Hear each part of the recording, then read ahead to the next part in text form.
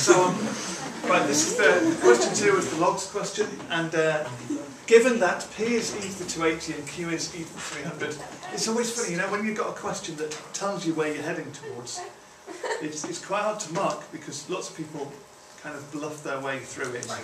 And there were a number of people who, at least one, maybe 2 or 3 people actually wrote down ln EP squared over Q equals 261.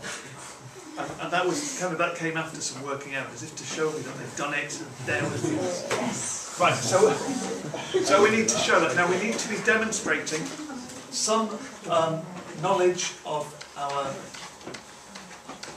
laws of logarithms. Like a good place to start might be saying that this is the same as ln EP squared minus the natural log of Q. That would be a good start, and that would probably get you a mark out of this. If we then look at what we've got going on here as well, well, this is, we split this up, don't we? This is natural log of E plus the natural log of P squared. Now the natural log of P squared I'm going to write as 2 natural log of P.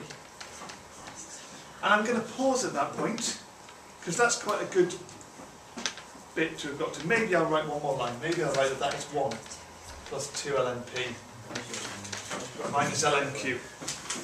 Okay? And now I need to think, what is ln P and what is ln Q? So I'll think back to what we started with. We had that P was e to the 280.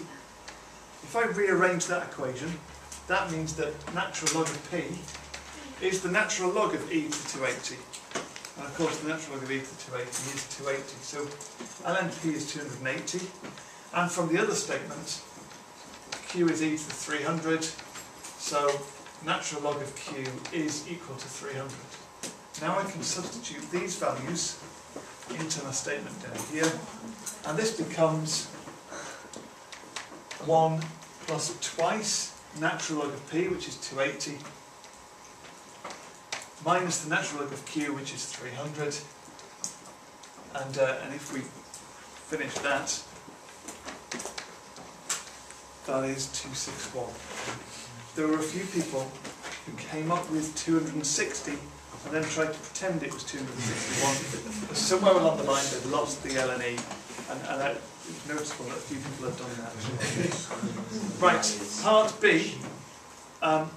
Find the smallest integer. Actually, part 1 of this wasn't desperately well done, but part 2 was done really quite well. Lots of people picked up at least some marks for this. The smallest integer, which satisfies the inequality 5 to the n is greater than P times Q. This one was really interesting, actually. Okay, well, P times Q, that, we can take that straight from what we've got there. That is e to the 280 times e to the 300, isn't it? So 5 to the n is greater than e to the 280 times e to the 300. And this is going way back to remembering indices in Core 1 in the first week of your AS year. When you're multiplying two things with the same base number, you add the powers.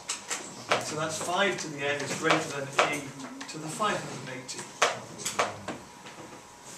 Let's rearrange this statement. Let's take natural logs of both sides. It makes sense to take natural log because we've got e over here. So the natural log of 5 to the n is greater than the natural log of e to the 580.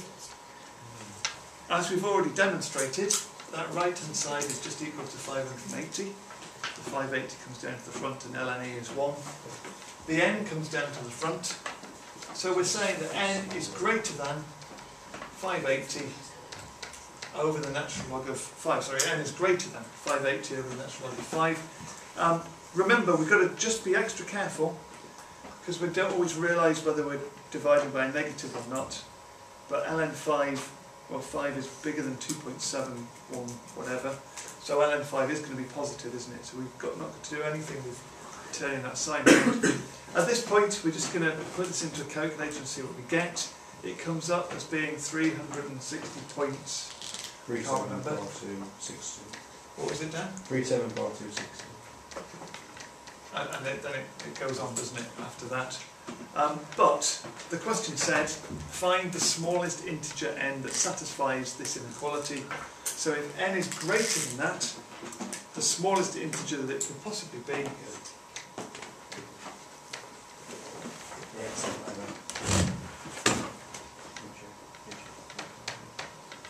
must be 361, the smallest integer greater than that.